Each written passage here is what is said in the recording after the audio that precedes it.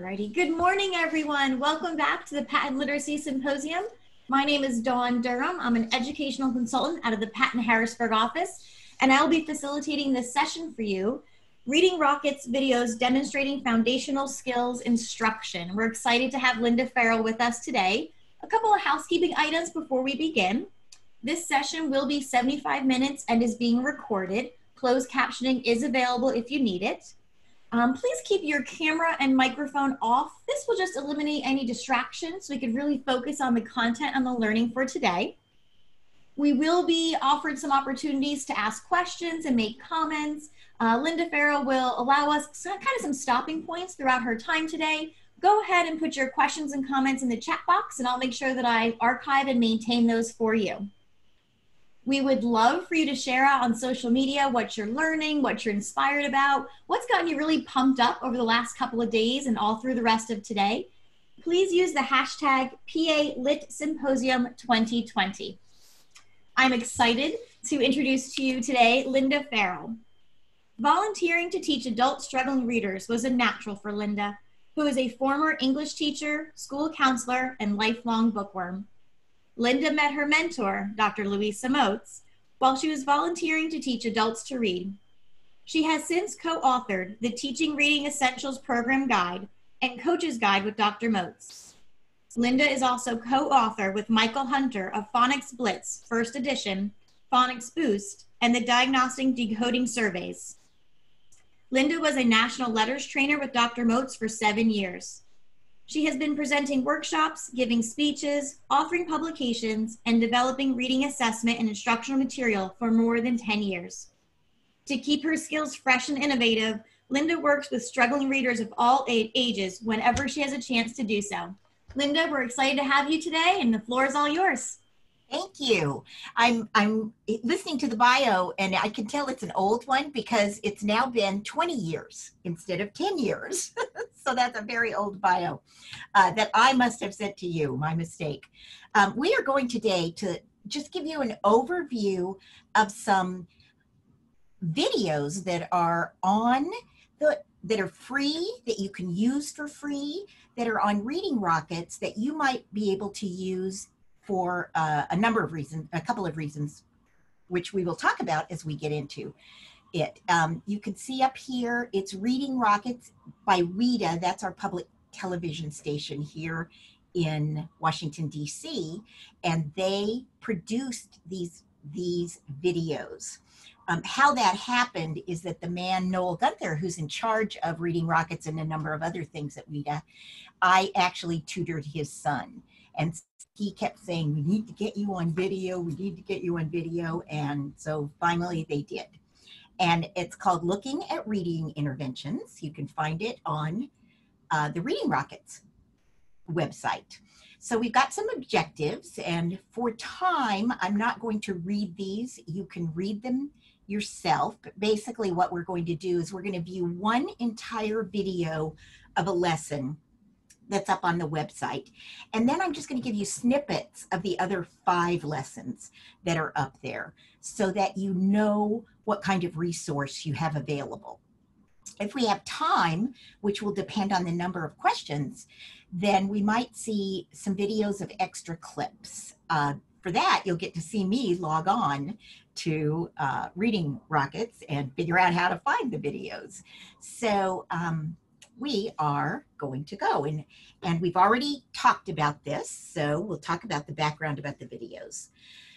How we got these videos is that Noel called and asked, could we find a school? So we found that would let us tape students. We found a very generous school that is about 20, 30 miles outside Washington, D.C. in Maryland. They identified 25 struggling readers in grades K to 3. We from Readsters went up and we assessed those 25 students. Noel and Christian were there from Reading Rockets to watch us assess so that they could pick the best students who would be good on camera. And what I did, and Michael and Nicole did, is we looked at the assessments and then we wrote up a little profile of the of each of the students, what they had, what their strengths were, what their weaknesses were. And then Reading Rockets picked 6 of them. It was just my luck that of the 6 that we had gone to great extent to plan lessons for based on the assessments, one of them wasn't at school that day. So one of the videos, the lessons, is totally free form. I didn't know anything about the student, and we just started playing and taped the student. And I'll show you which one that is when we get to it. So all 6 videos and half of the interviews were shot in one day only. And the reason I think this is important for you to know is that these are real lessons. These are not stage lessons. These are not scripted lessons. These are not they were planned because we knew what the assessment was, but I had never worked with any of these students before. So they were real lessons, real first lessons. Also, it was very funny. When I was there, we got there and I said, well, what do I do when I want to stop because I did something wrong and I'd like to retape? And Noel and Christian said, no retaping. We're just going to shoot you. We'll shoot 20 to 30 minutes for each student, and then we'll edit the videos.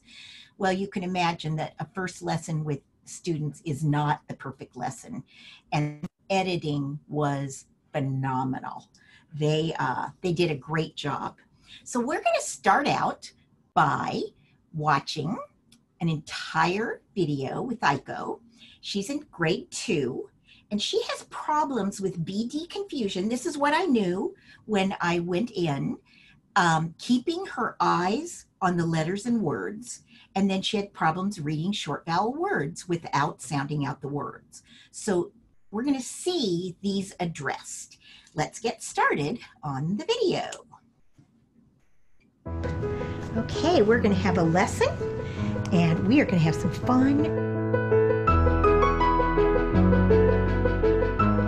Today, reading expert Linda Farrell will be working with Aiko, a 2nd grader here at Windy Hill Elementary in Calvert County, Maryland. Ms. Farrell will help Aiko with telling the difference between the letters B and D, keeping her eyes on the text rather than looking up to think of words, and reading words with short vowels. Do you ever get your B's and D's mixed up? Sometimes? Well, let's see if we can't fix that. Aiko confuses B's and D's. She's in the 2nd grade, and it's going to get in the way of her reading. So we have to fix that problem, and lots of children confuse B's and D's. They look alike. You know, it's a ball and a stick. So we know we have to straighten that out because that's going to hurt your reading because there are lots of words with B's and D's. We're going to work on fixing that. So we're going to learn about our B hand. Have you ever used your B hand? They have a B hand. Their B hand, it looks like a B. Here's the circle, here's the line. And we teach them to not guess and to slow down and compare your hand to the letter. This is your B hand. Okay, so I'm going to put this little rubber band on you so you can remember which one's your B hand. So which one's your B hand? This one. This one, okay. I don't tell a kindergartner, a 1st grader, or a 2nd grader it's your left hand because they don't know which one's their left hand. Sometimes I don't even know which one's my left hand. When we first teach it, we put something on their hand. We might put a sticker. I put a rubber band on Aiko's hand so that when I say, where's your B hand? She's got something that reminds her.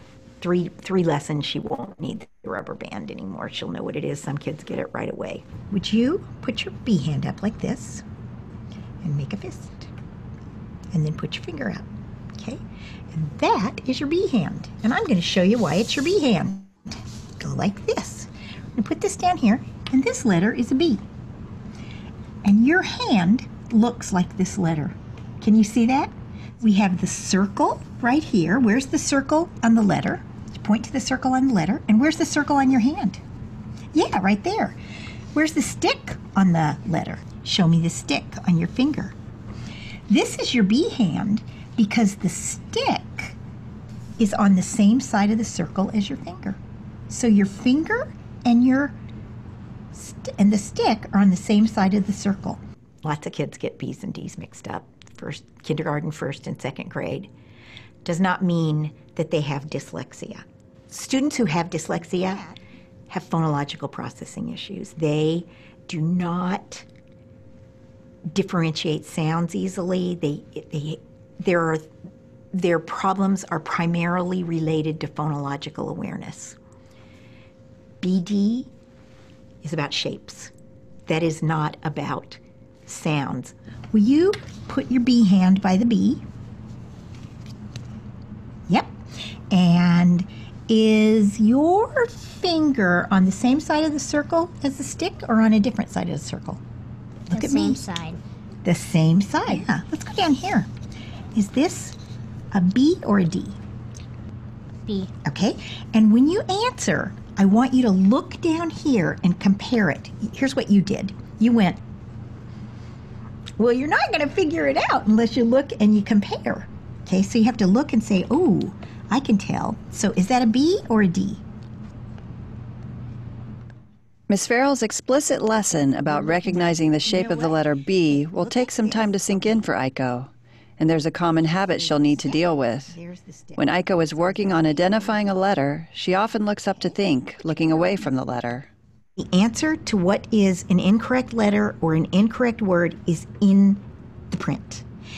And we have to teach Aiko to keep her eyes on the print, on the words when she's reading or the letters. Worked with many kids that have the same difficulty. And I'll say, keep your eyes on the words, and they can't do it because their habit is so strong that they can't try to do what I'm asking them to do and remember to keep their eyes down. So we just practice keeping your eyes down. We're going to practice looking down here, okay? So I'm going to ask you a question, and you can't look up until I go like this, okay? So you keep looking down. Don't look up. Look down, look down, look down, look down. Now you can look up. Okay, let's try it again. Look down, look down, look down, look down.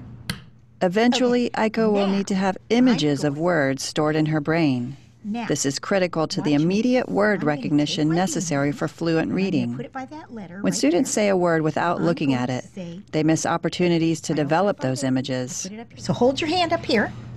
Okay, so I'm going to go A, because I don't need my B hand. But do I need my B hand for that letter? Yes, I do, because that's a B or a D. So I have to put my B hand, and let me see, is that a B or a D? Which one do you think? Oh, where are you going to look? Down. Yes, okay, is that a B or a D? B. Let's try that. Put your B hand next to that. Okay, is your finger on the same or a different side? Different. Different. So is that a B or a D? D. Yes, and we're going to keep looking down. Remember, you don't get to look up until I stomp, okay? So now I want you, we're going to go just right to here, okay? So watch me. A, D, S, B. You do it. Okay, put your hand up here for the A. Okay, do it. A, D, S, B. Okay, now, see how far away your hand is? You got to go like this. And you know where you looked when you read? You looked at me, but where are you supposed to be looking? Here. Yep, at the letter. So, okay, so we did those four. You do these four, and this is isolated practice. I see lots of teachers who use a B and D hand or a B hand, but they only do it when the kid misses a word. So, oh, you read bog is dog. Use your B hand. You don't have to use your B hand. If it's not bog, it's dog. We've got to have isolated practice to rewire the brain, to stop guessing and start looking. And that's what we did with Aiko. Aiko has pretty significant BD issues. With this kind of practice, she could solve her BD issues, I believe, in 3 to 4 weeks if we did this every day. B. You got it. Do you think you can do 10 in a row? I think you can. Let's try it. Okay. X, B, D, A. Hand down. Is your finger on the same side or a different side? Different. So So- it's a D. Yes. Okay. O,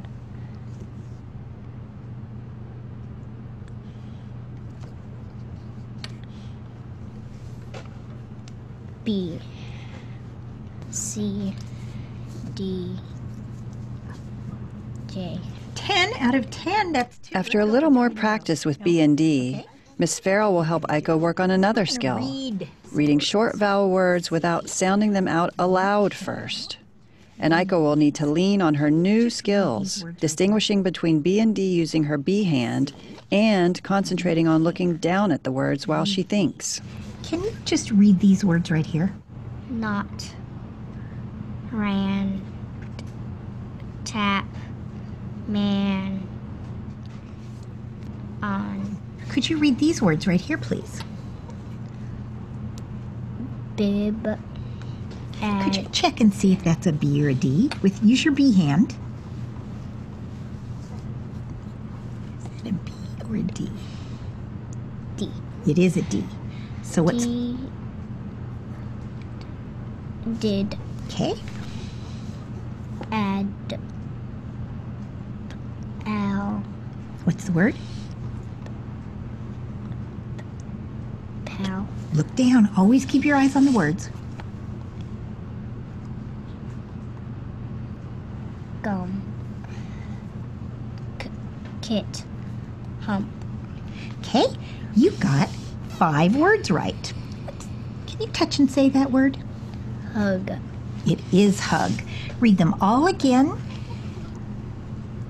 did, add, pal, gum, it, hug. Okay. Now, you got 6 out of 6 right. When you read this word, you went it. Did you hear yourself do that? Okay. It's okay. I want you to do that in your head. So what we're going to do is we're going to close our mouth until we're ready to read the word. It goes like this. Did, add. I have to think those sounds in my head. So can you do that? Let's read these. Cut, dig, pup, Mouth closed. lip,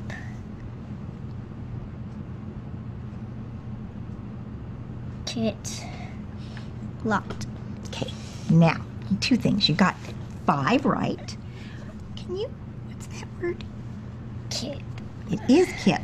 And the other thing is you looked up. So we're going to practice looking down, okay? You're going to look down here until I stomp, okay? You can look up, okay? Let's do it again. Okay, now you're going to read, and you can't look up until I stomp, okay? So remember, you're not going to look up till I stomp. So I'll hold this, okay? So start reading.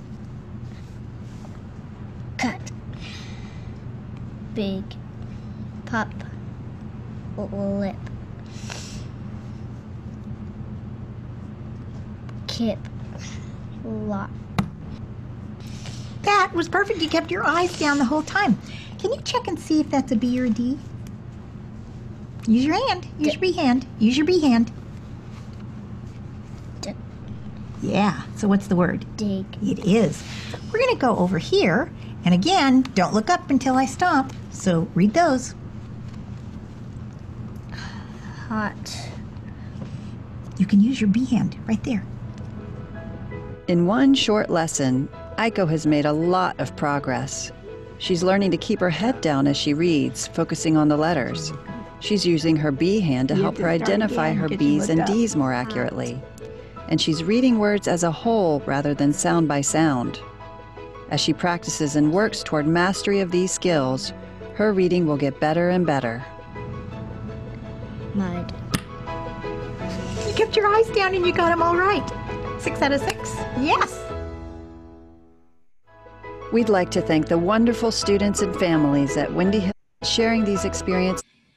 So you met Aiko, grade 2, and you probably saw about 7 minutes of me working with her and about 5 minutes of me talking about her. So what we worked on with Aiko was fixing BD confusions, getting Aiko to look at the letters and words when reading, and I think that was a huge issue. You saw that. And then reading the whole word instead of sound by sound. I hope what you saw is that when she was reading and I gave her 2 instructions, look at the letters when you're reading and close your mouth, 2 was too many. So we're going to work on look at the letters, and then eventually she would be in the habit of looking at the letters. Then we would work on whole word instead of sound by sound. And as soon as she got that, then we would work on her fixing her BD confusions without me having to remind her. So this would not be a fast process with Aiko, but every single one of those problems you could see could be addressed. She just needed some practice. She needed lots of practice for each of them. So we have some simple takeaways from this. Students need to look at the letters and words in order to develop a mental orthographic image. That's the new buzz term from researchers, MOI. And all that means is that students store letters or strings of letters and the attached sounds or words, the whole word, in their brain along with the sounds, and for instant retrieval.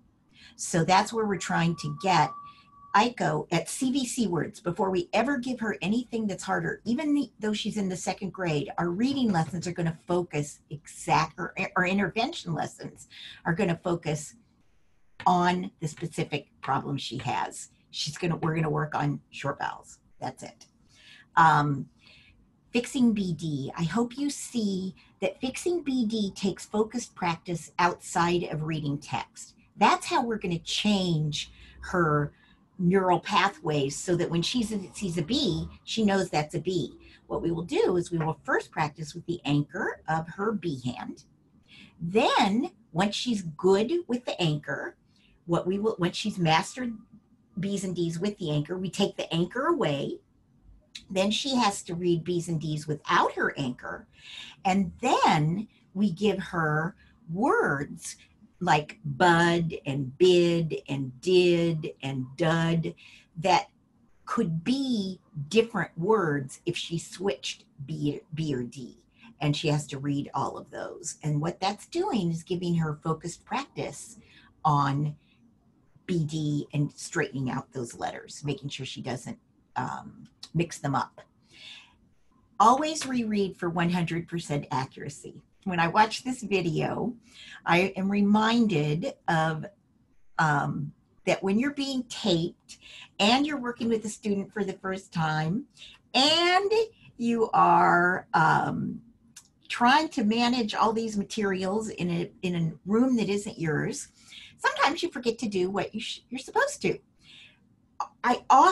Most of the time, I remembered to have, it's my habit. I had, when Aiko made a mistake, she went back and she didn't just read the word that she had missed. She read the word she'd missed. Then she went back and read all 6 words again. That builds stamina with accuracy. That's what we're trying to get, is Aiko to read accurately. There was one time when she missed a BD, can't remember which one it was. I didn't have her go back and reread all 5, and I should have, but I was probably thinking, oh, I have to get on and get something else in the short amount of time we take. So that was a mistake. Also, you teach students to read whole words by having them first look at the word, think the sounds in their head before they read it aloud. And the way to get them to do that is have them close their mouths while they are thinking the sounds. Otherwise, they'll subvocalize, they'll keep saying the 3 sounds aloud. And if you want to know more about that, the next session is with Calista, and we work specifically on the sound by sound problem. And we talk a lot about what causes that problem. So that is Aiko. And I'm wondering if there are any questions in the chat box. So there were lots of great comments about that BD strategy. People are really liking that. And something that was interesting was a couple of people pointed out you didn't have Aiko do a B and a D hand, just a B hand. Well, if it's not a B, it's a D. They don't get B and X mixed up. They don't get B and C mixed up. They do get B and P occasionally mixed up, but that goes away once you fix BD. Is the question, why don't I have a B hand? I think it was just surprising because several folks were saying, oh, I'm always doing, the B and the D. And then there's which one do they choose? So it's really just focusing on one of them. If it's not that one, it's the other. So that was a lot of the comments just, I should be eliminating using both hands to straighten that out. Well, that's what we used to use BD. Then we realized BD didn't work. I mean, we used to use a B and a D hand. We realized that didn't work. So we went to just a B hand. And then first our practice was just B or D. And it didn't fix the problem. So we really thought about it. Okay, we've got the B hand. We know they're not getting mixed up. Which hand should they have to use? It's just one hand. It also helps when they're writing. It's one hand, but when we had 10 letters of BD, it just wasn't working. So what we thought is, well, that's because there's a 50% chance they're still guessing. So that's when we put 5 other letters on the line. And that is when we started getting pretty fast results. Now, Aiko would not be fast. She has a huge problem. She also has other issues that you have to address, which are looking at the page. But we find that lots of kids, this can work, say, 2 weeks practice, sometimes even 1 week practice. So anything else? Yeah, another question I got about that BD confusion is, at what age do we anticipate the students do not have that problem? Or at what age should we say, this is a big red flag for us in some way, shape, or form? How long would we expect that confusion to occur? Well, it's real interesting because I get asked that question, and there are researchers who will tell you, if they have BD problems in the first grade, don't worry. That's not a big deal. That actually, I believe, harkens back to developmental theory, and that, they're just not ready to learn BD. I think the question is, when should you start fixing it? More than when should you expect it to go away on its own? Because it often doesn't. Clearly, it didn't go away for Aiko. She's in the second grade. So what we do is we recommend that teachers in kindergarten, when they introduce the letter B to their students, that they greet them at the door and say, hi, today we're going to talk about your B hand. And they either get a B sticker or a rubber band or something, and they just stick it right on every kid's hand. And then when the kindergarten teacher teaches the B, she is not like it's mixed up. Look at this, the B looks like your hand. So, and then they just put, oh yeah, that's what the B looks like. Which side is on? And then when they introduce D, they do the same thing with the B hand. They say, look at this, compare this. I had this from a kindergarten teacher. I didn't make this up. I'm struggling readers. I don't work with whole classrooms unless everybody's struggling, usually. I mean, occasionally I do. But a kindergarten teacher told me, you know what, you taught me, it eliminated all the BD problems in my kindergarten. And I said, I didn't teach you anything to eliminate the BD problems, because I fix the BD problems. And she said, oh no. And she told me just what I told you. And she said, no BD problems. First, this was on an Indian reservation. She said it's the first year that she's never had BD problems. So to me, you fix it the minute you observe it, and just with the practice.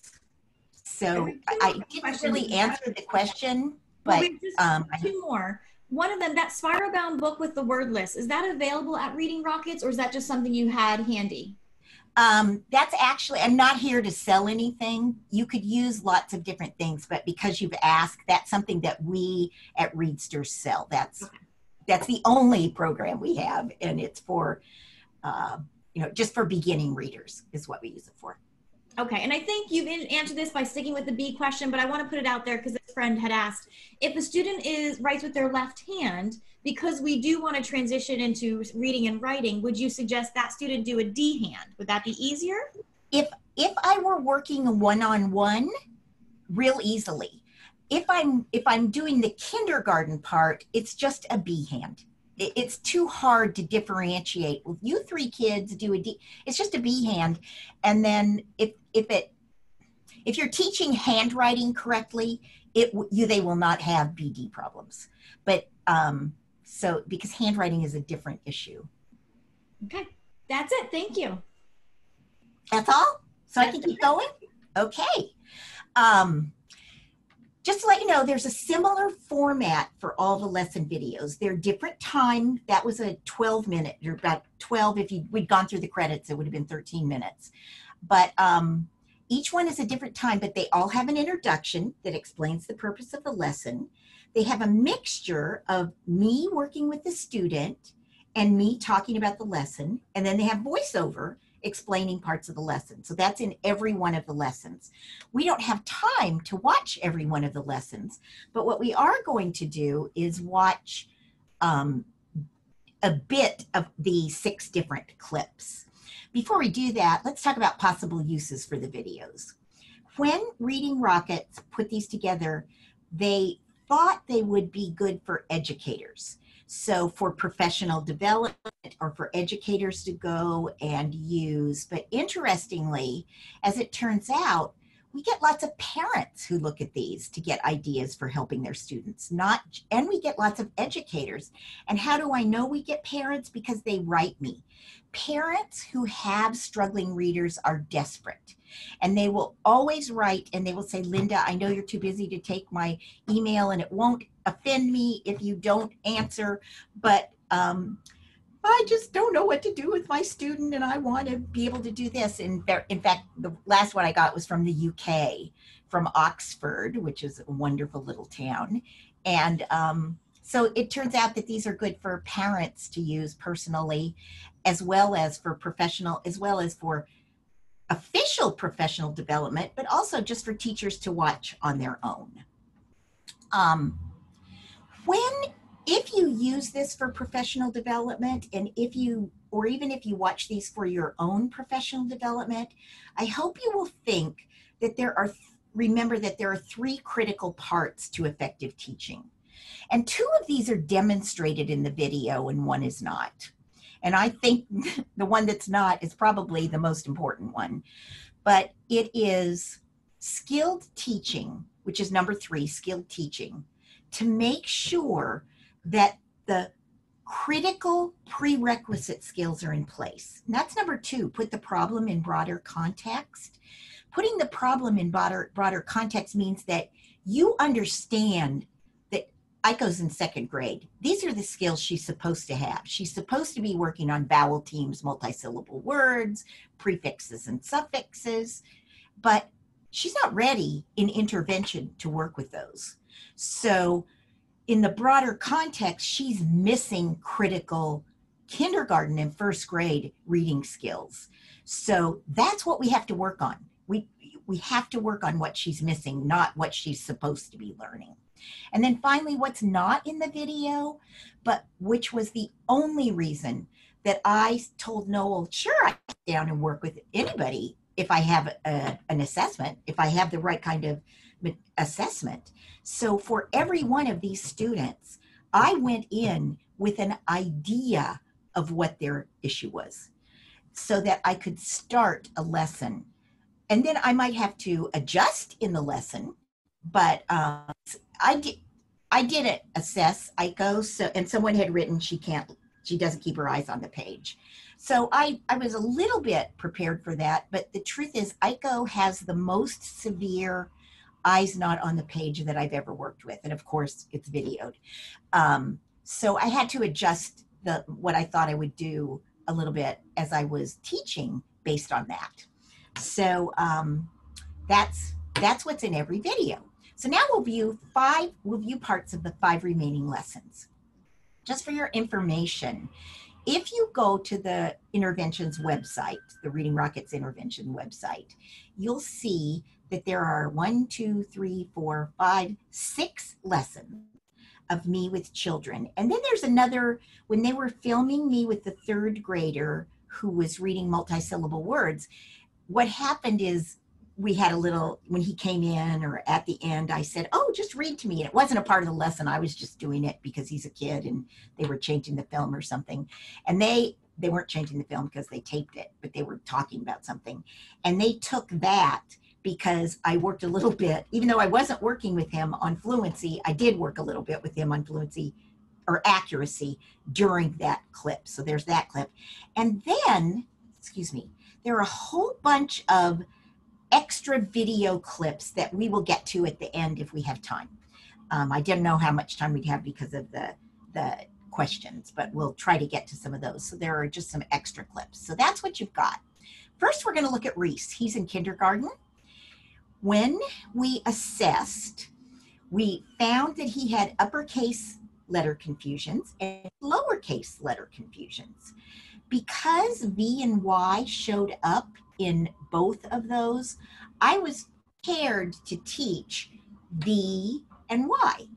What I wasn't prepared for was how strong his learning previously had been, that both of those were Y. So you'll see that a little bit when we watch the lesson. These were problems that were assessed, but we didn't address in the video. He had some letter sounds wrong. He had some high frequency words that he didn't know. And this is at the end of kindergarten when we're assessing. So, but we chose, since we only had a half an hour, that we would work on his letter name confusions. He had very strong phonemic awareness, and he also is a very good talker, as you'll see. So let's look at Reese and watch him. When I first started working with Reese, I thought that he could not remember the name of V.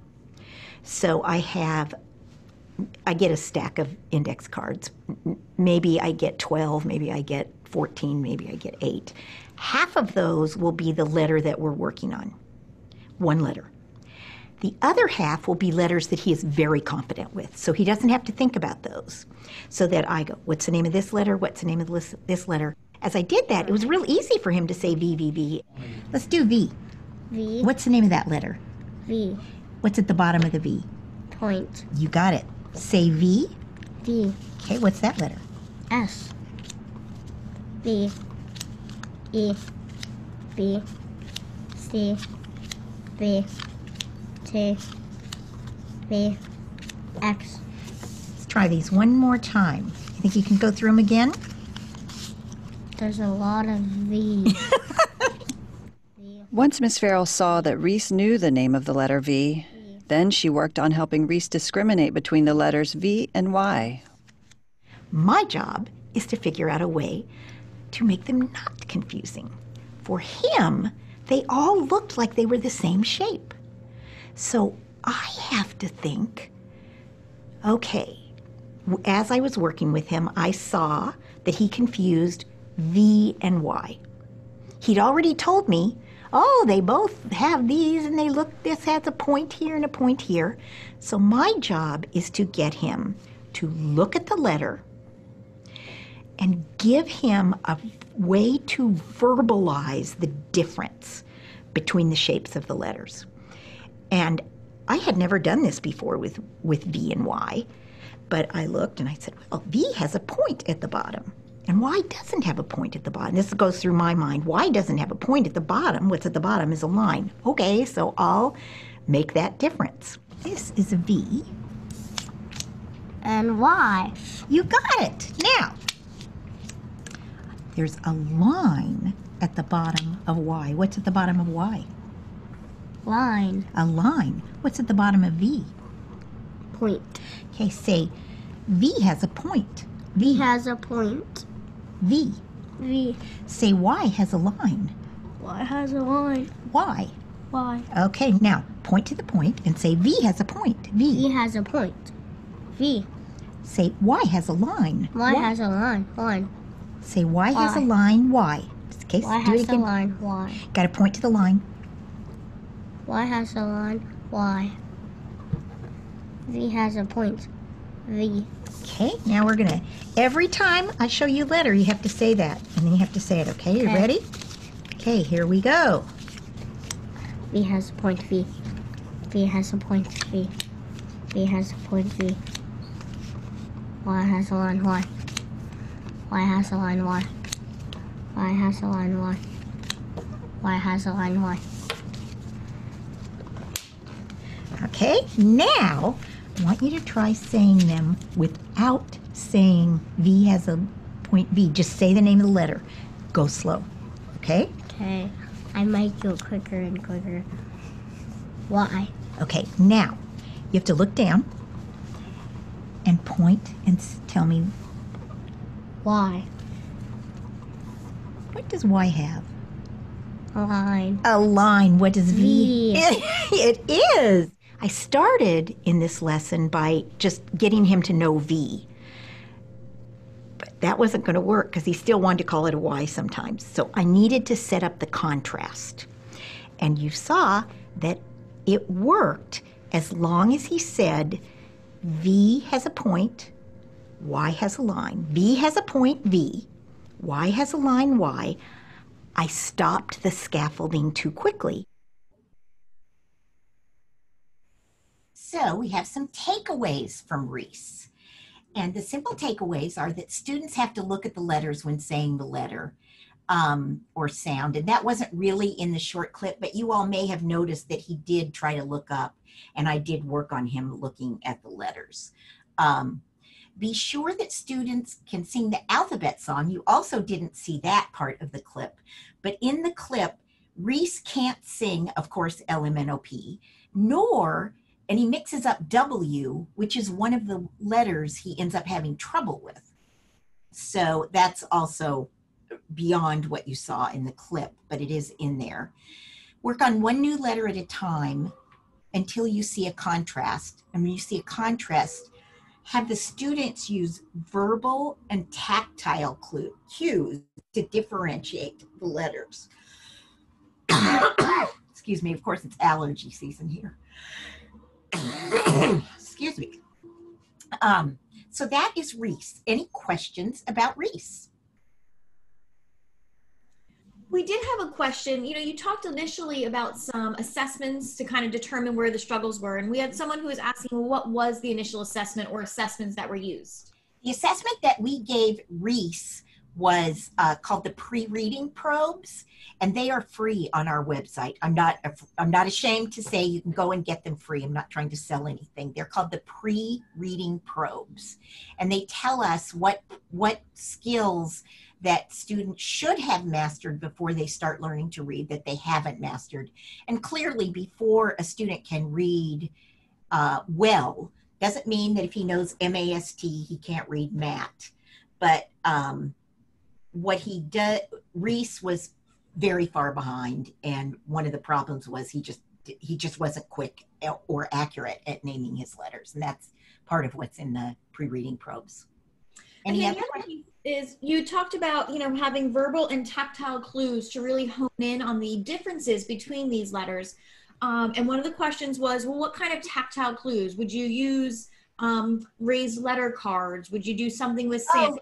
The tactile was he had to touch the V. He had to touch he had to touch the point on the V and match that with the verbal. So V has a point V. He can't just say V has a point V. He has to touch V, the point on V. He can't just say Y has a line. He has to touch the line on Y. That's the tactile part. Okay, and that was all the questions for now. Thanks, Linda. Well, good. Okay, so now we'll go to Autumn. These kids are so cute. They just make me smile when I remember them. Autumn is the one that we had assessed, but I didn't have a lesson plan for her, and we didn't even have her assessment, so I had to play with her. She's just as cute as she can be, and her problem ended up being blending onset rhyme, which is a huge problem for struggling readers. If you work much with struggling readers, you'll understand that on the phonological side, the kids, it's easy to teach blending and segmenting syllables and even manipulating syllables, but boy, you get to onset rhyme and it just, whoo, it is hard to teach. So we also found some other problems with Autumn, that she can't accurately recite the alphabet. She skipped P and she stopped at S. She didn't know her uppercase letters E, D, M was N, V was C. Her lowercase letters, can you see that she has a lot of pre-reading skills gaps? If I had time, I might have worked on more than one thing, but really all I was prepared for was to work a little bit on onset rhyme because I don't need any props for that. So anyhow, so that's what you'll see. When we assessed Autumn with the pre-reading probe, she had no obvious strength. You can see that she had weaknesses on the orthographic side, which is about letters, and on the phonological side. So let's watch Autumn. We just did syllables. We're going to do something called onset rhyme right now. Watch this. This is un. What's this? What's this? Un. What happens if I put it together? Sun. Let's try this one. Ache. Ache. What is it when I put it together? Ache. Ache is this part. Watch me. What's this part? Ache. So this is ache. Can you say ache? You point to each one. Ache. Ache. This part's ache. This part is ache. Watch this. Ache. For a lot of children, blending onset and rhyme is much harder than blending syllables. And that makes sense, says Miss Farrell. Syllables are very easy to hear. You can even feel syllables. They have acoustic clues for you. Computer. They break cleanly. When I go and I do sh-ert, I don't really say sh-ert. I say shirt. It's one acoustic clue. Some people's brains just don't get that automatically. Let's do this one. Are you ready? Okay, this is rat. You do it. Rat. Rat. You got that one so fast. Tell me the parts again. Rat. Rat. Oh my gosh. Should we try another one? Okay. Strawberry. Strawberry starts with an S and shop starts with an S. Let's try this again. Strawberry. Autumn is a guesser. And you can see that Autumn is a guesser. You can also see that Autumn looks up. Remember, she had a whole bunch of weaknesses. One, if I could have gone back and taped this again, I would have been working on her looking down at the manipulatives, which were felts in this case, at the manipulatives as she worked on them, because that's just got to teach her to look at what you're working with, but I didn't. So let's look at simple, and remember, you're only seeing a little tiny part of this clip. So the simple takeaways are students may look like they're getting it. Remember, she did sun easily, but mastery is required before leaving the skill. So one word does not make mastery. Also, onset rhyme is much more difficult to blend than syllables. I work with her a little bit in this video on syllables, and she gets those very easily. Okay, you may have noticed that when I recognized that sun was very hard, I went to a different strategy. I went to what we call blending through vowel and then the end. Rat becomes rat. That's actually easier to do than onset rhyme because you're getting most of the word before you get the end. And you're getting a continuant that just goes right into the final sound. And if anybody has questions about that, you can ask more about that. And then students need to break the habit of guessing. Autumn was a guesser. I mean, she's just so cute, and she is cute, and she just guesses, and we can't let her guess. We need to develop the habit of thinking before she gives an answer. So, any questions about Autumn? Just one came through, Linda. This participant noticed that you were using felt squares, and it appeared as though there was a slight size difference between the onset and the rhyme, but not a lot of color difference. And this person was asking, does the color matter? Does the size matter? Is that something they should be thinking about when they add manipulatives? In my opinion, and this is not research-based or anything, it's just me, the color doesn't matter. In fact, sometimes color is confusing, but it really doesn't matter.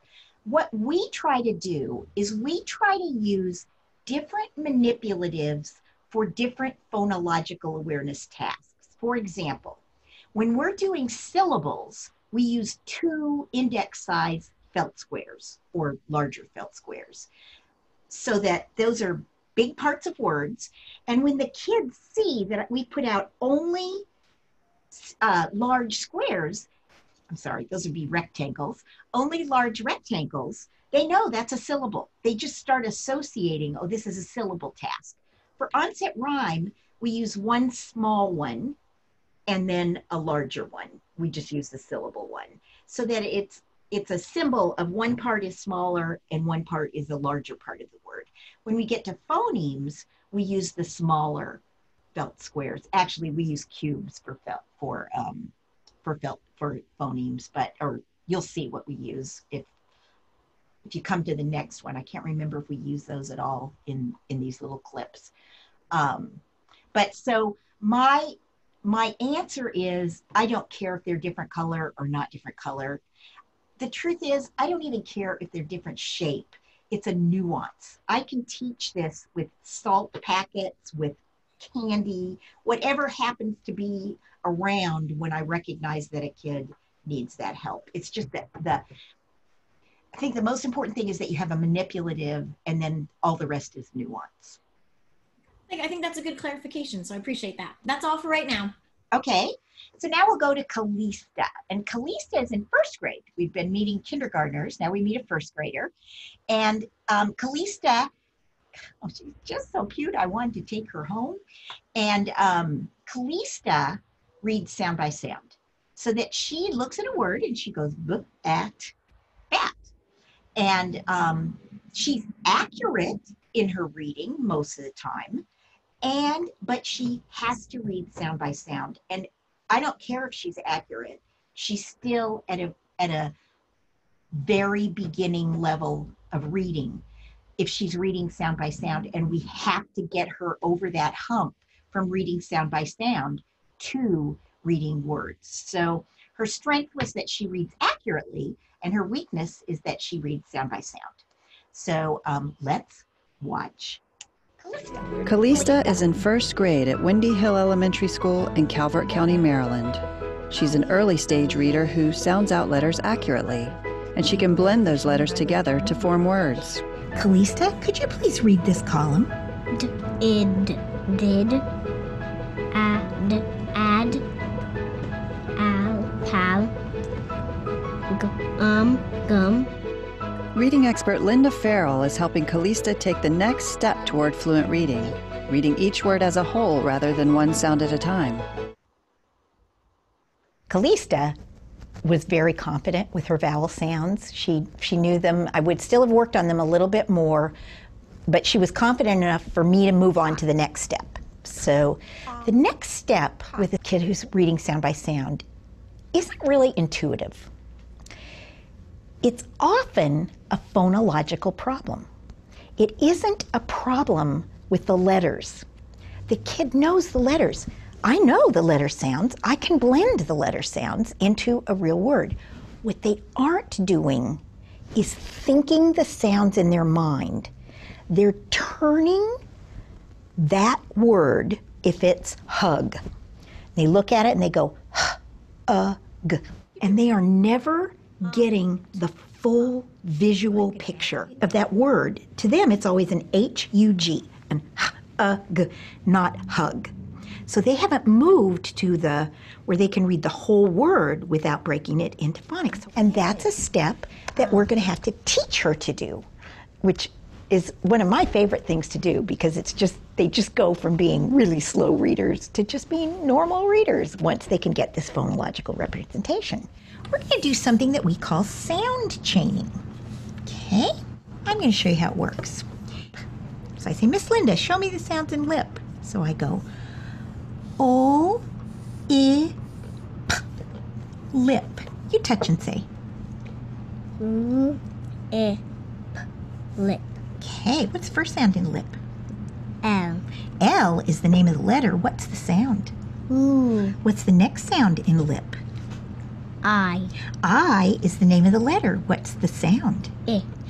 Okay, and when I ask you, you point to it, okay? So what's the first sound in lip? Ooh. What's the next sound in lip? I. And the last sound in lip? P. And what's the Lip. word? Okay, so that's lip. If I want to change lip to sip, I take out the O and I put in a S. Touch and say sip. I. Sip. What if I want to change sip to tip? You take away this one and add Okay, this so what one. did I take out? Sip to tip. Say sip to tip. Sip the tip.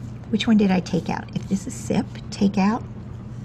The S and add the T. Okay, now I want to change tip to Tim. So let's touch and say tip. I. Tip. Now touch and say Tim. I. Tim. Which one's different? The last one. So what do I take out of tip to change last tip to one. Tim? And what sound do I take out? P. P is the name of the letter. What's the sound? Okay, take it out. And what do I put in to make it Tim? M. M is the name of the letter. What's the sound? Okay. So that's just part of Callista. She probably has she and Aiko probably have the most different things I worked with packed into one. So that's the next session. So let's look and see what the takeaways are from the Aiko video, not just the part you saw, but the whole thing. Persistent sound-by-sound readers almost always have difficulty manipulating phonemes, and that is, that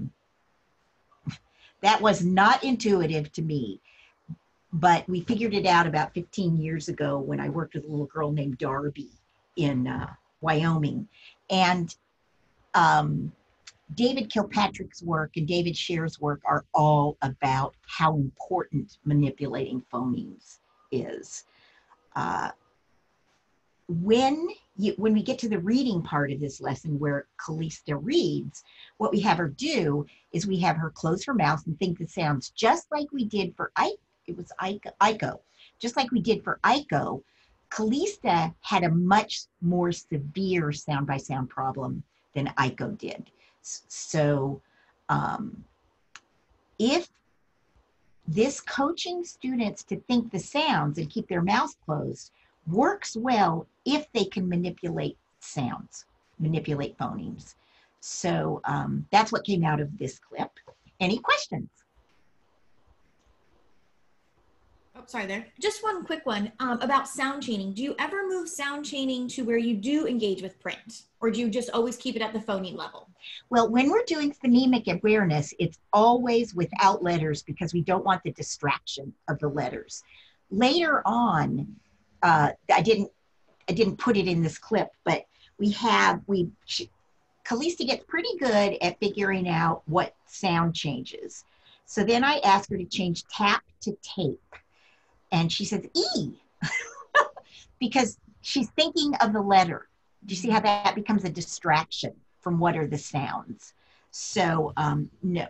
When we teach reading, we start teaching reading, then we do word chains, but they're more limited than sound chains. A word change only works with the vowel patterns and the consonant patterns that we've used. For example, we could change cat to bat, to bet, to bit, to bid, but we can't change cat to Kate because they don't know how to read that until, so they don't know how to read Kate, so they don't know what letters to put in there. So sound chaining can use all the sounds, but letter chaining is has a different purpose than sound chaining. Thanks for that clarification. I think that's it for right now. Okay, so we'll move to the next one. So this is Michael. Now we're at grade 3, and Michael has a problem with silent E. We call it the hop-hope problem. The kid looks at the word hope, and he says, oh, I know that word. The E jumps over the vowel, and it makes the O long. The word is hop. He knows the rule. He just doesn't read the word correctly. So that's what we're going to work on with Michael. He had really good strength. He's the first child we've seen that looks at the words we're reading. You'll notice Calista, she wanted to look at me for the right answer. And we've just got to get kids to get their eyes on the print, and that happens often, just even getting their eyes on the manipulatives when they're doing phonological awareness. So let's watch Michael. Just a clip, not the whole thing. So we're going to learn something called two-finger touch and say. So when you touch with one finger, you're going to say, ah. That's the short A sound. So touch with one finger. If you were write your name, would you? Yeah. So touch with this finger. Okay. Okay? So, okay. When we touch like this, we're going to say A. When it's an A and an E together, go A. Can you do that? A. Okay, so go. A. Now watch me touch and say this word. Mad. You do it. Mad. So I used one finger to touch that A. Now watch this. When I have this, I have an A and an E, so I'm going to use two fingers. So watch me. Made. You do it. Made. Okay, and you go like this. Made. You do it.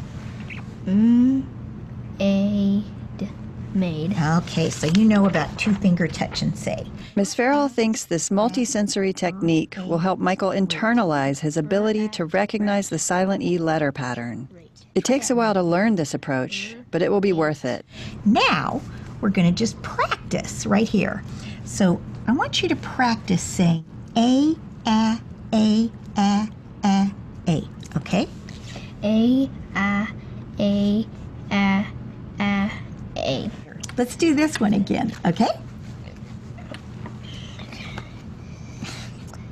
A.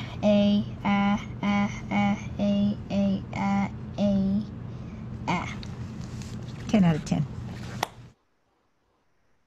Great. Okay, now we're going to try something a little different. This time, I'm just going to go a rat, a rate. You do it. A rat, a rate. Okay, try it again. A rat, a rate. Okay, now you're going to do these. Just like you did rat and rate, do these. Okay? Okay, watch me. Okay, I'm going to do this. Wait. A mate, a mat, a tape, a rack, a tap, a rake. You do it. A mate, a mat, One finger. Do two fingers. a mate, a One finger. mat, a tape, a rack, a tap, a rake. You just got all those right. A mate, a mat, One finger. One finger. a mat, a tape, a rack, a tap, a rake. Okay. That skill is recognizing spelling patterns. It is incredibly important. Now you're going to read some. You don't have to do the a. You just read the words. Okay. Okay? So what line do you want to do? I want to do that one. Okay, do number 4. Shad, Glade, Sam, Pain.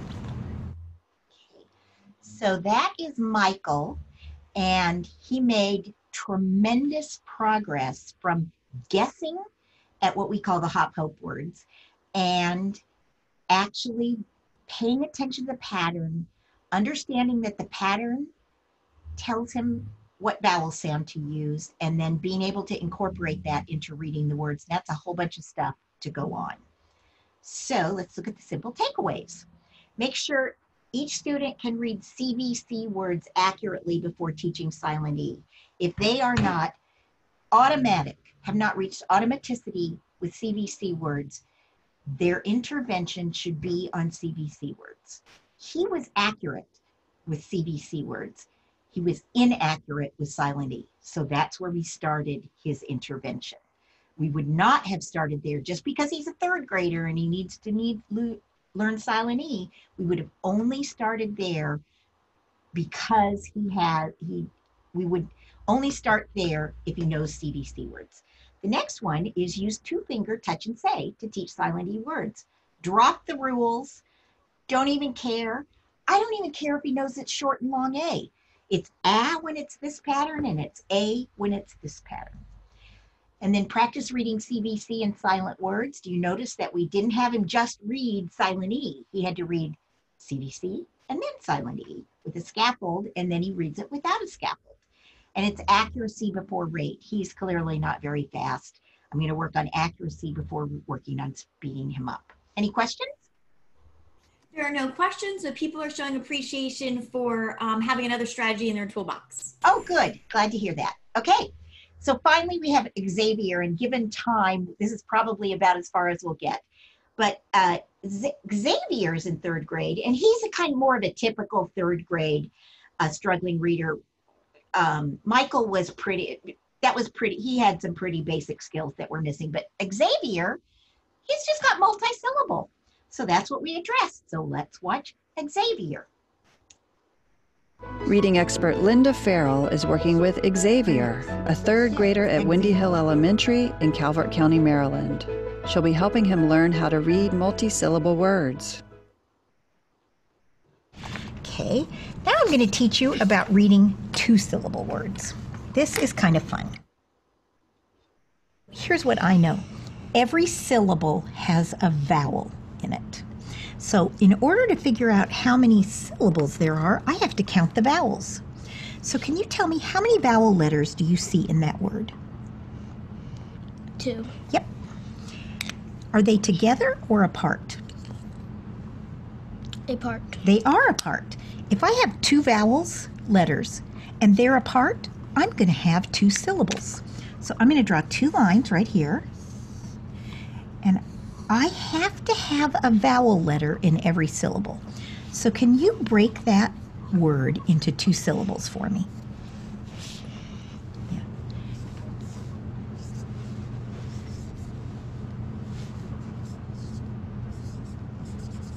Now this is a nonsense word, so we're going to read it. What's the first syllable? Jod, pum. What's the word? Jopum. So read it again. Jod, pum. And the word is? Jod, pum. That's a nonsense word. I just made it up. I literally just made that word up right now. I've never even seen that word before. But we now know what to do if we have a word that we don't know. So let's try another word. Volcano. Oh, you got the first two syllables. You got the first syllable right. How many vowels do you see? 3. Together, apart? Apart. Okay.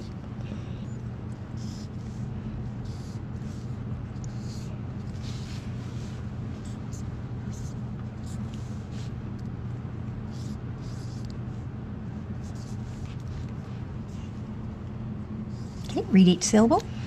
Volcano. What's that middle syllable? Can.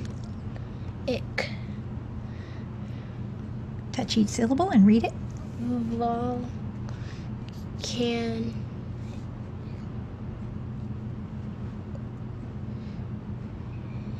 Ick. Wait, what's that? Ick. Yeah, let's do it again. Volcanic. Volcanic.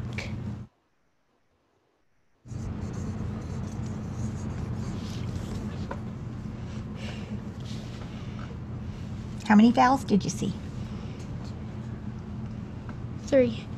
Okay, could you underline them, please? Me 4. Let's try this one. How many vowels do you see?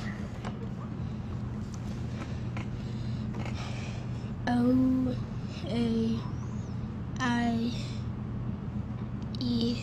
Okay, so how many? You can underline them if you want. Oh, why don't you start here and go this way? Yeah. Okay, so how many? 4. Together, apart. Apart. Okay.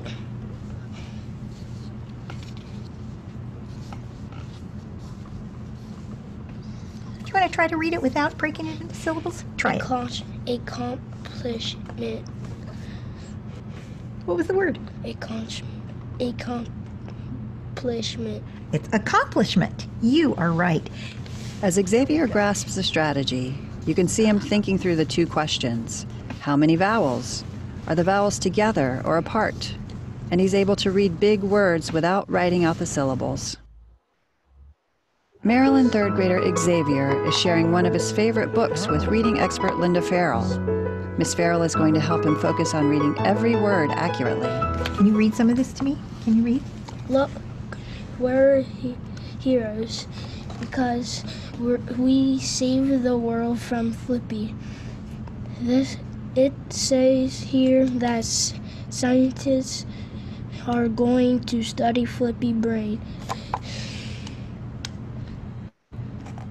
Get the S on that. Studies the What's this word right here? This one right here. Flippies. Yeah, read that whole thing again. It says here that scientists are going to study Flippy's brain. Okay, so that was Xavier. The second part you saw with him reading the book was where they were just filming me, even though I wasn't teaching him, but it's impossible for me not to teach. So of course, as he was reading to me, I had to teach. Anyhow, the simple takeaways for Xavier is that start teaching multi-syllables using words that only have short vowels or schwa. Have students look at the vowels in the word as a guide to break the words into syllables. Notice I don't ask, is this a CBCCCBBBC word? I don't ask, is this an open syllable or a closed syllable? I want the student to work on visually breaking the word into sounds around the vowels. If I've taught short vowels, well, he'll be able to do this with short vowel words. Once I teach silent E, he could do it with silent E words. Once I teach R control, he can do it with those. But he can start reading, 3rd grade, he's got to start reading really sophisticated words. So that's why I use those with him. Students have to read every individual syllable accurately before blending syllables into a word. And you saw what they do when they don't do that.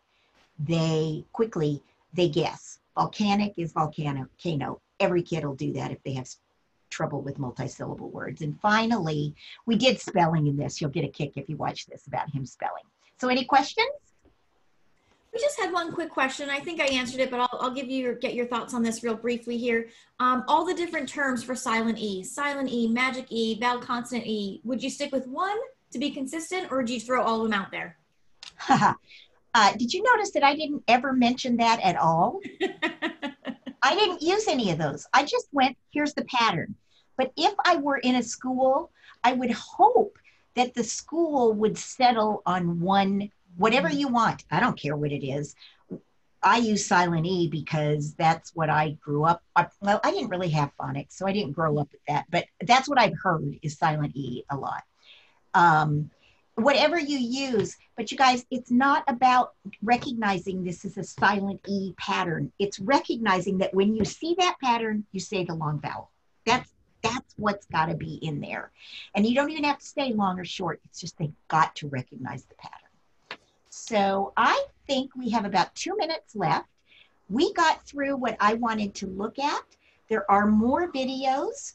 There are extra clips that are listed.